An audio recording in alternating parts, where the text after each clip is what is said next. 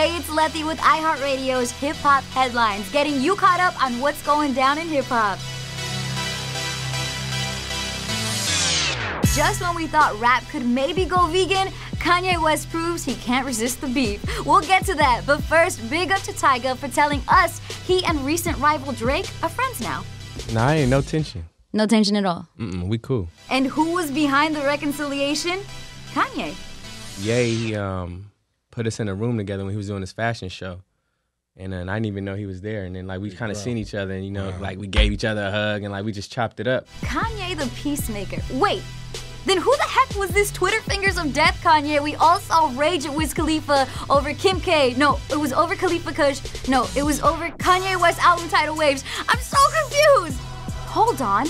What if all of this is to distract us from Tyga's ex and Kylie Jenner's enemy, Blac Chyna, hooking up with Kylie Jenner's brother, Rob Kardashian? You smart. Or delusional. That's it for this week's Hip Hop Headlines. I'll talk to you again next week.